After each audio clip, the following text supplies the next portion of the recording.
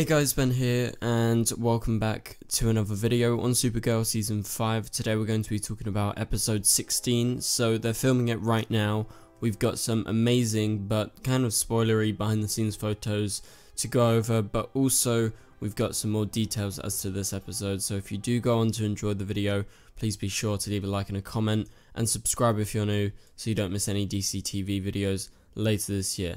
Okay, so we've got some photos. They come from BD on Twitter. I'll leave the link to their Twitter page in the description below. And also we're going to be talking about Canadagraphs' new blog post as to this episode as well. So once again, check out the blog for Canadagraphs in the description below, and also his Twitter as well as BD's as well. So yeah, let's go ahead and get right into this video. So episode 16 is the episode before Melissa Benoist's episode. She's directing episode 17. I got confused on that. Some people online were kind of confused because Melissa was posting some stuff the last few days, and so that got a little bit confusing considering maybe this episode, because you've got this big thing happening with Alex. Maybe it would have made sense if this was perhaps Melissa's episode to direct, because, you know, maybe she's not going to be in that much of her episode. We don't know, because you don't have to actually be behind the camera to direct. You can direct and be an actor in front. That's been done so many times in history, and so that's not a big problem. But that's what we sort of supposed at first, until we all realized, or at least I realized and some other people realized, that this is actually episode 16, not 17, that Melissa is doing. So this episode, and this comes from Canadagraphs' blog.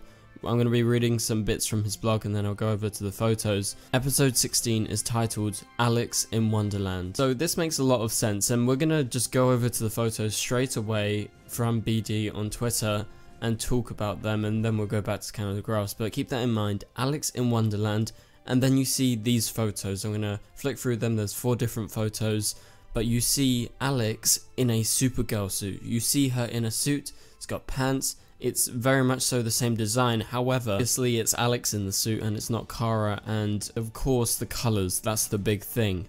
The colors, black and blue, and it looks so freaking cool. Along with this, she's got Melissa's hairstyle, she's got the bangs. It's a very good looking wig. It looks very similar to how Melissa's hair is. Obviously Melissa's hair is a little bit longer, but that's not a problem because they're trying to replicate it to a certain point that they can. And it looks amazing. Her hair is black. Number one, it's like jet black. It's the same color as her suit roughly, and I just think it looks so cool. And so now we have to talk about the title in relation to this. So Alex in Wonderland, what does that mean? Let's think of Alice in Wonderland, right? The film, the fairy tale, and whatever version you know. Alice in Wonderland is about an adventure into a world, a mystical world that is full of things that don't exist in the real world. So if you think about that in relation to the suit and what's happening with Alex and the title for the episode, I'd say the best bet as to what is going on here is this is all in Alex's imagination, or it's what Alex wishes would happen. So something potentially could happen to Alex very early on in this episode to lead to these sequences of events with Alex in a superhero suit, very much so in the same style as Supergirl, but obviously a bit different because it's a completely different color scheme. It's very much so like inverted, and yeah, it's not the inverted colors of Supergirl's suit, so it's not like a red suit with a blue cape or anything like that, you know, particularly inverted, but inverted in the sense that it's very opposite to the red and blue of Supergirl's suit, and obviously complete contrast to Supergirl's hair because she has blonde hair and this is jet black hair as well. So yeah, this is a really good photo. I really like it. She's sort of in this stance where she seems to be a little bit confrontational. And then we go over to the next photo. So we've got people actually asking her questions. So maybe it's less confrontational, maybe it's more sort of smirky, sort of smug. You can see her smiling, she's crossing her arms. Yeah, she's at some sort of press conference. There is this event going on because there's reporters down there. They got cameras, they got mics and everything pointing at her. So it seems like this is a parallel to what Supergirl occasionally does. Also, this next photo, you see her, it seems like she's in a slightly different location. She's walked around, maybe this is in between takes, I don't know, but there's like an escalator. It looks like maybe there's some shops in the background, but this is her walking And then we got this photo right here. This is more confrontational. You can see her in the sort of classic Supergirl stance where she potentially is about to fly off, or she's about to punch someone in the face essentially. And so maybe there is some sort of threat that they're going to cut back to after. But let's go over to talk about Canadagraphs' blog, because I'm sure there's going to be a lot more details over as to what's happening in these leaks. So what he was able to suss out and figure out what was happening during one of the scenes surrounding, you know, Kyla actually as Alex, but suited up as a version of Supergirl. So this is what he was able to find. So they let a man on stage who at this time I only know the character name of Rock Starman. The scene has Rock performing on stage when suddenly a dragon comes in, which is CGI'd after, and Supergirl comes in to save the day. After it's realized that the threat has been thwarted, Rock gives acknowledgement towards Supergirl and continues playing. Not long after that scene, they did a scene with a mob of people rushing to the stage to cheer them, and then they rapped. So I'm guessing that's kind of similar to, you know, the scene that we described in those photos where you have those people coming up with you know, the microphones and everything like that, because I suppose they were actually filming the event, the concert, Rock Starman in concert, whoever this guy is. He's some sort of performer who, you know, Supergirl saves the day, well, Alex's version of Supergirl. And yeah, so the location of this concert was at a place called Obsidian North Platinum, in a location called Virtual National City Mall. So was this concert for top tier members of Obsidian? And this gives me another idea, and this is me actually talking now, not reading off of Canadagraphs' blog right now, but what happens if this is actually all to do with Obsidian? What happens if it's inside Obsidian that we get this new version of Supergirl, that Alex imagines herself as Supergirl, and it's her perfect reality where she can be like Kara, she can fly, she can save people, she can be the hero of the world that maybe she does want to be. I feel like that's a very high possibility, and that could explain a lot about, you know, the sort of Alice in Wonderland aspect to this episode.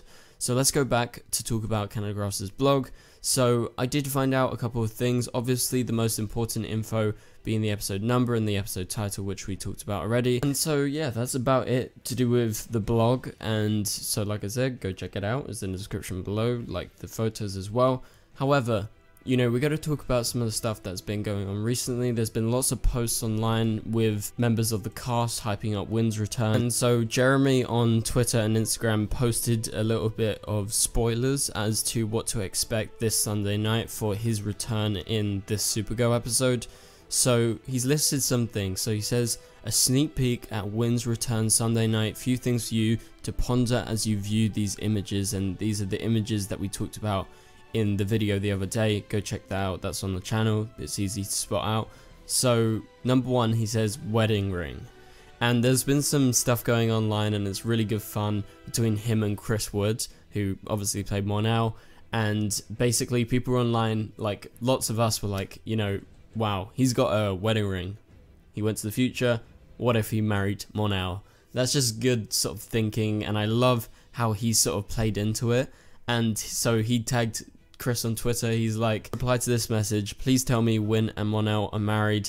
Then Jeremy says, basically right at Christopher Wood, and Chris responded and was like, of course, it was inevitable, chemistry equals too strong. And it's just been great fun seeing them interacting, because I so want them back on the screen together. And I'm really praying that the sort of rumors that Chris is going to be in the 100th episode is true, because then we'll see those two play off of each other.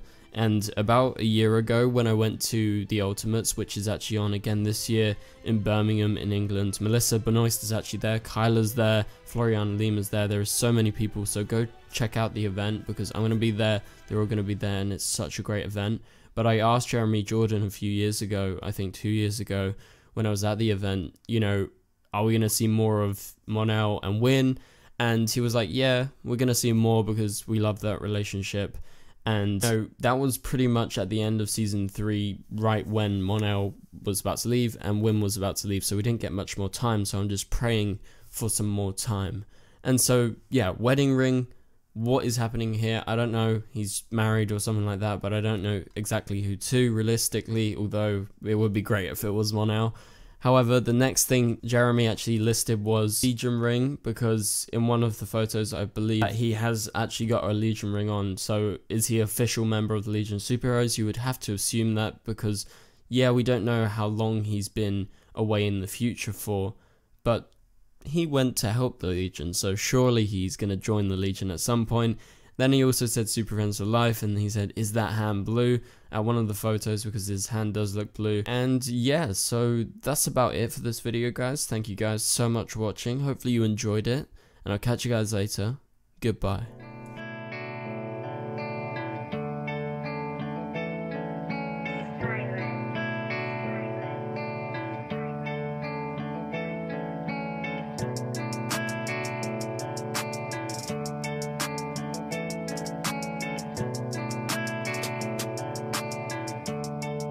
I see red.